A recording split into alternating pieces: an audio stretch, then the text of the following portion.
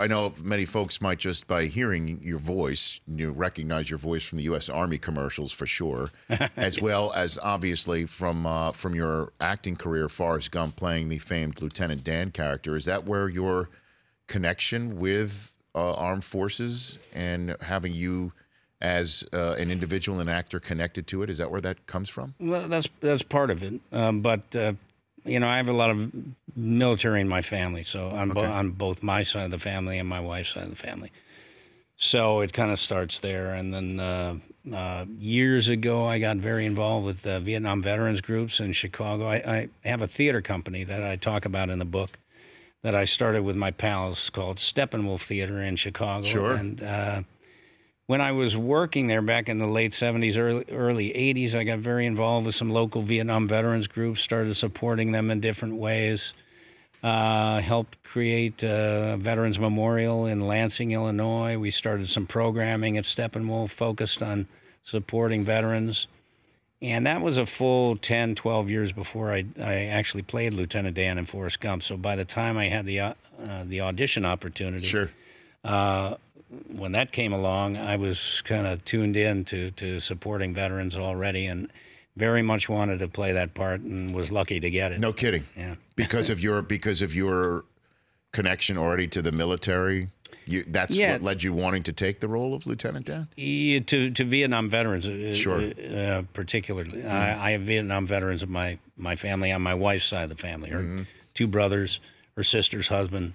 I'd been working with Vietnam veterans, supporting them in different ways. You know, they kind of got crapped on when they came home from war. It was a terrible time in our history, very divided nation, and the service members kind of fell through the cracks, and bad things happened. And so I just started trying to give back to them in different ways.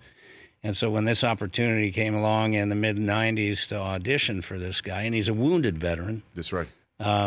You know, I very much wanted to play it. I was lucky to get the part, and never imagined that it would play a greater role in my life than just a movie part, but it actually did. Yeah, and I want to dig in a little bit into that a little bit more. Gary Sinise here on the Rich Eisen Show. You played a character in Lieutenant Dan, not just wounded physically, but mentally, and we're seeing that so much with military members that are coming home from theaters, from serving overseas. We have a ton of veterans who listen and take in this show, and that was so moving in that film, Gary, that you know, the magic legs is what obviously Forrest Gump called your legs, but you were upset that he actually saved you because your character was supposed to die on the field of battle like everybody before him. I'm wondering if that's what spoke to you when you got the script as well. Part of it. I mean, it was a, you know, the structure of the character in the movie. He's only in the movie about 20 minutes. I mean, if you look at it, there's little sections of him, 20, 25 minutes worth.